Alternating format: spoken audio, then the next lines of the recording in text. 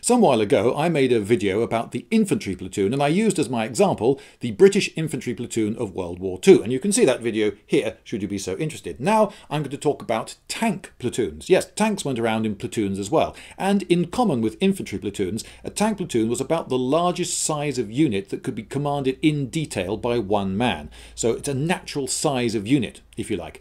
Now in World War II, the most common number of tanks in a platoon, which was very often called a troop in the British Army, but a troop of tanks, a platoon of tanks, it's near enough the same thing, let's not get too hung up on nomenclature, was 3 tanks. So you'd have a command tank and 2 junior tanks. But in 1944, it was thought that a lot of the standard guns of the day were a little bit weak, and so they very often brought in a 4th vehicle with a 17-pounder. This is an Achilles, for instance, which had a 17-pounder, or perhaps a Firefly, which also had a 17-pounder. This is to beef up the anti-tank capability of the troop.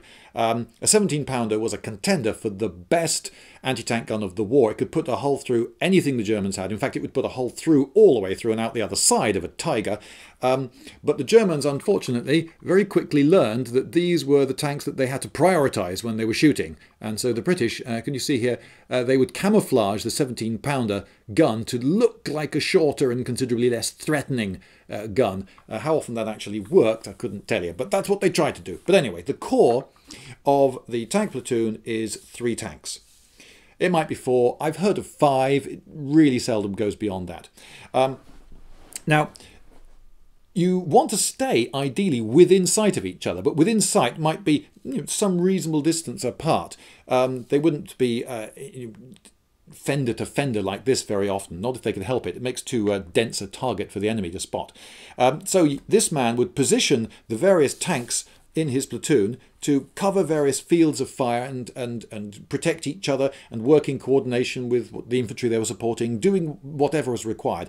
And 3 was about the greatest number of tanks that one man could command. Now, you're not just following the leader, you're radioing in targets to each other, you're reporting sightings and so forth. Now, if you had a very large number of tanks all trying to report to each other, the chatter over the radio would be horrendous. So they cut it down, and they cut it down with quite a nifty 3 radio system. Each of these tanks was equipped with 3 radio systems. Now, yes, there were plenty of tanks in World War II that didn't have any radios at all. For instance, a lot of early war French tanks, no radios, and so they were required to stay within close sight of each other and really just do follow my leader type stuff. And if they did need to signal to each other, yes, they actually would wave flags at each other. That was what they were reduced to. But anyway, in 1944, British and German stuff and American stuff all had radios. So the radio discipline was the way that command was carried out. So you have 3 radios in this tank. But you don't have 3 microphones and 3 headsets and 3 lots of wiring. That would be an awful lot of fuss. So instead, they just have 1 headset on each man. Each man has 1 microphone, and the commander had a box with a switch on it. And the switch had 3 settings: IC for intercom, A and B. They're referred to as the A set and the B set. Now, the radio operator was also, in a British tank, the loader. In a German tank, he would also be the hull machine gunner. So these tanks have got a crew of 5. They've got 2 men downstairs, if you like, at the front, the driver, and in a British tank, the assistant driver, who was also the hull machine gunner. And he would take over from the driver if the driver was tired, was wounded, needed help with whatever it was. So he was the assistant driver. So you have 2 drivers at the front, one who operates the hull machine gunner. And in the turret, you have 3 men: the commander, the gunner, and the loader, who was also the operator. So when you want to talk to the men in your tank, if you want to say driver advance, for instance, because you want to move your tank forwards a bit, you don't want everyone in your unit hearing driver advance, every single driver thinking, oh, does he mean me? No, you just want to talk to your driver. So you go click to the IC and say driver advance, and then he will start advancing, you see, because he's been trained and he knows how to do this sort of thing.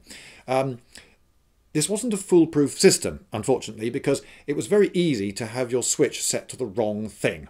So you might think that you're on the intercom, but you're actually on the B set because you forgot. You were just talking to someone on the B set, and you then say to your driver, okay, driver, stop now. Stop now, driver. Driver, we're getting too close. Driver, for goodness sake, why don't you... Driver, stop now! And everyone else in your unit can hear you yelling at your driver, but your driver can't hear you. No, for a start, there's quite a noisy engine in your tank, and he can't hear you in his ears because you're talking on the B set and you're not on the intercom. And this happened to almost everyone at some point. So even when the high command got really shirty, for goodness sake, you've got to discipline your men. We can't have people talking over the B set when it's just a matter of clicking a simple switch. But then at some point, every commander, including the really senior ones, will have made exactly the same mistake. So people had to be a bit understanding. The A set was for talking to the other tanks in your troop. So the commander could tell this guy to stick his tank there, this tank there, and they could cover each other, and he could ask them, what can you see? He could organise perhaps a volley of shots all at the same target from his 3 tanks, and these men could chatter back and forth over the A set. But if you wanted to report to higher command, you would use the B set. So the B set was tuned to whoever was the higher command for that day. So where is this troop getting its orders? It might be from the regiment, the tank regiment. That might be the next unit up. So this would be talking over the B set to the regiment HQ. But then again, these are infantry tanks. Perhaps they had been assigned that day to support a particular infantry battalion, and perhaps the B set was tuned to the infantry battalion commander's radio. Being a radio operator in World War II was quite an involved job. You had, obviously you had the A and the B set to maintain.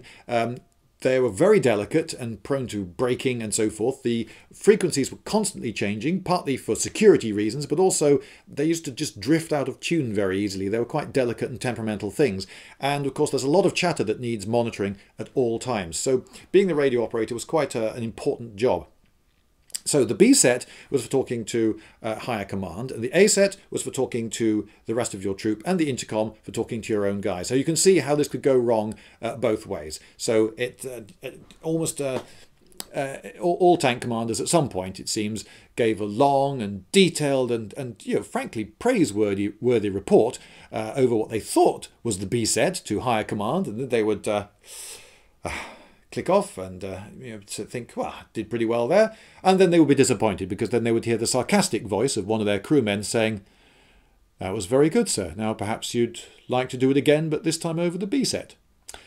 Yeah, now you may think that if someone is yelling at his driver to stop, or chattering at great length over the B set when he shouldn't be, you could just radio him and say, for goodness sake, man, pipe down. But unfortunately, when you were broadcasting on the B set, you couldn't also be receiving on the B set. So the rest of the unit would listen to you. And of course, in training, this was hilarious, but on the battlefield it was much more serious. So radio discipline had to be enforced. You couldn't have people chatting over the B set. That was stamped on, because what if an urgent message needed to get through? So, the tank platoon. Typically 3 tanks, maybe 4, maybe 5. It's the greatest number of tanks that one man can command in detail, knowing exactly where all the tanks under his command are at all times, what they can see and what they're doing. If someone like this were trying to command 18 tanks spread over a very wide area, he wouldn't be able to see them all, and they'd all be trying to report all sorts of different targets, and they'd be moving at different speeds, and it would be hopeless. He would not be able to command that number. Then again, to be able to command 3 rather than just 1 tank meant that you could have 3 acting as a team, and against some enemy target, that was far more effective. So you get the advantages of working as a team, but the team's not so big that it becomes uncommandable. The tank platoon.